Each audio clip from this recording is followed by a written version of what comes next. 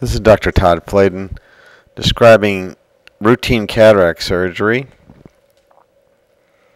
here at the Fladen Eye and Lasik Center.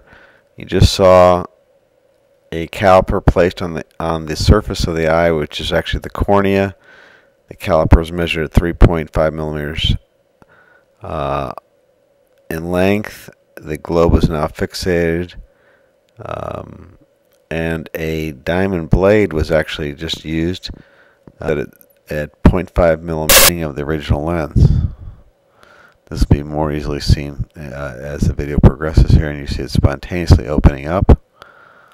It's made of an acrylic material. This is an Alcon SN60WF. Now this lens is what we call a monofocal lens. It gives excellent vision for distance. It will also give excellent vision for near, but there does require one to wear a reading glass. There is a second type of lens called a multifocal lens, which will enable one to see not only for distance without glasses, but also intermediate and near. But patients with a reasonable amount of astigmatism or which is where the cornea, front surface, vertical curve and horizontal curve are markedly disparate or different,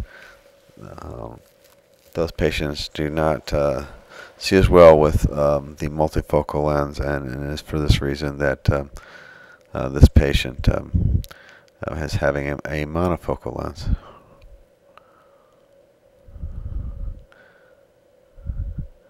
And now you can see the lens very nicely. It's very clear, and you can see the anterior capsule that was toward the window is that it is on top of the implant. That is, the implant is inside. It's literally inside a flattened fishbowl.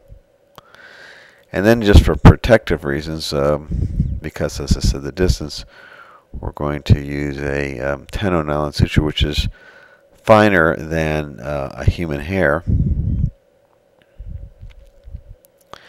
Just to prove we don't need it, we dried the wound and showed no spontaneous leakage. We could have completed the case at this point in time, but for the next minute and a half, you'll see the placement of a 10-0 nylon suture, which is quite interesting. It's actually obviously positioned and tied with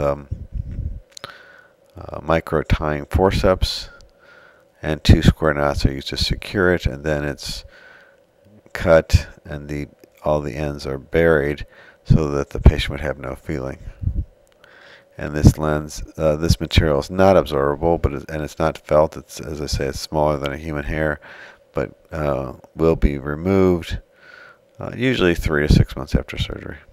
In the office, again, just like it's painlessly being inserted, now placed within the eye, it can be done in the office the very same way, just using numbing drops.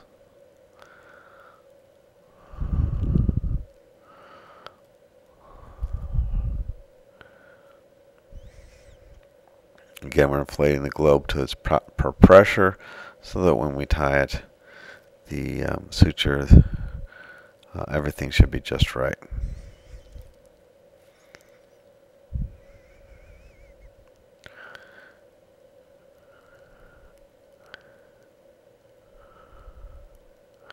And now you're going to see there's a double throw,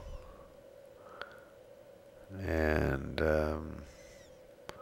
now here comes the first square knot. There's the square knot. Correct with the proper tension. You don't want it too tight.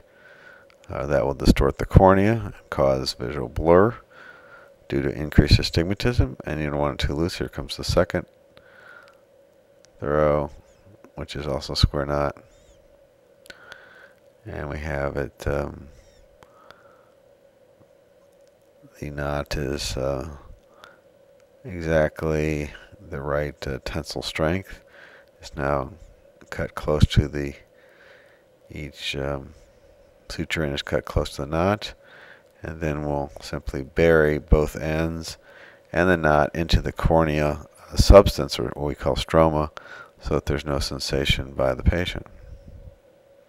If we were to leave it in this situation, the patient would have considerable discomfort, but there's no discomfort by rotating this material into the corneal surface, underneath the corneal surface, and it's well tolerated.